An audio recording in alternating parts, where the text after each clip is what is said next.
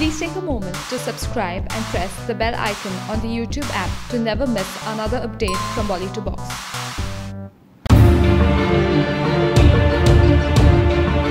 We all know of the time when Ranbir Kapoor and Deepika Padukone were a hot couple of the industry, and Deepika was so madly in love with him that she even got a tattoo of his initials on her neck. But Ranbir was a playboy and he cheated on her. Still, Deepika gave him a second chance. But the second time around, Ranbir once more cheated on her, and this time she caught him red-handed.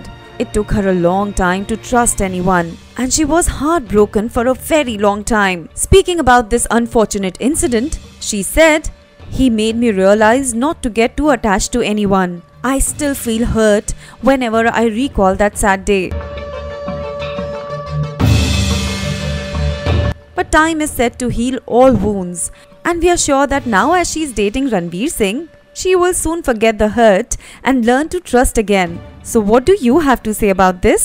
Do let us know by commenting in the section below.